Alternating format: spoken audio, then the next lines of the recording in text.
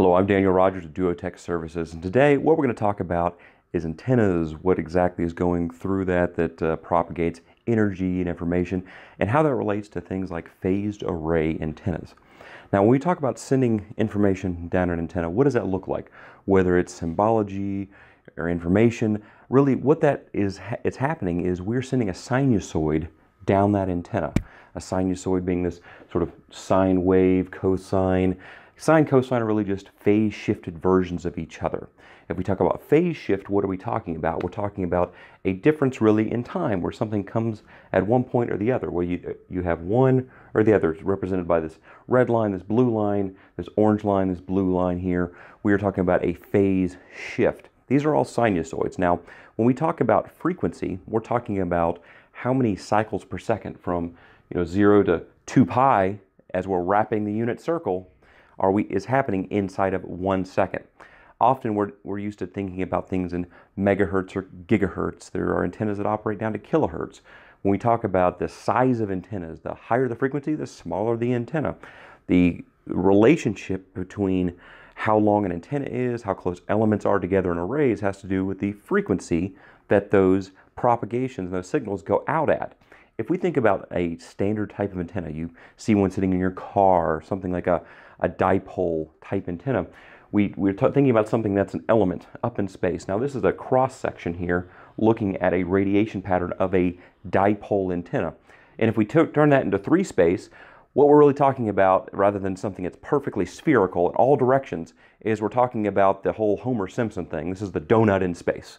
If you think about a dipole antenna, it's really a donut radiation pattern in space, which is great for seeing things all around you. But let's say that you want a lot of energy to come back from a very far way away to you. You want to narrow that region of interest, that focus, and bring that energy more closely to you. That's where we get into arrays. We get into the shaping of beams, whether it's a leaky waveguide type antenna. We talked in a previous video about waveguides. Now, if we had an in-launch open waveguide, what we would have on that is we would have something that would look kind of like this, and we'd have radiation that would come out and be received into a beam that would be somewhat of a cardioid type pattern, but with these leaves coming off of it, these side lobes coming off of that in-launch.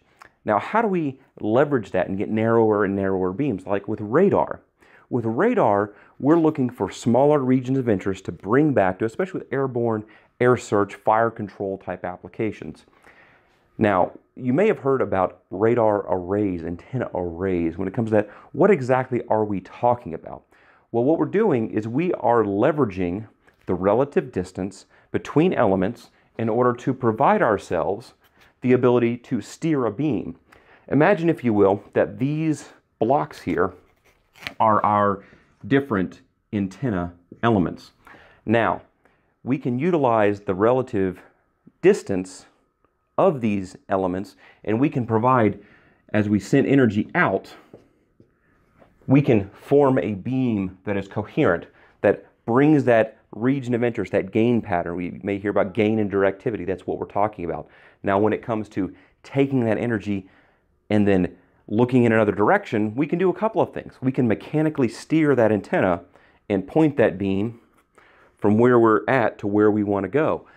But what happens if you don't want to move the antenna? Well, you can also provide for that. You can do an electronically scanning of an array. So an electronically scanned array is one that utilizes phase shifts in order to move a beam in a different direction.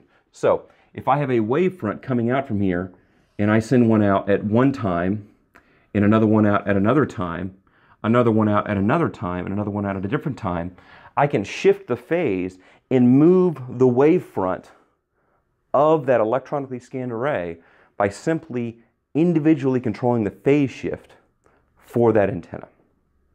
Where this comes into practice is this reduces the mechanical complexity, whereas you have a mechanically scanned array, and it provides for the shaping of a beam in different ways. Later we'll talk about electronically scanned arrays, the automatic electronically scanned arrays, passively scanned arrays. Mechanically scanned arrays also have a great capability and purpose in that there are fewer things to go wrong insofar as the electronics, but there's more mechanical complexity obviously that goes with that. If you have an opportunity, check us out online at duotechservices.com.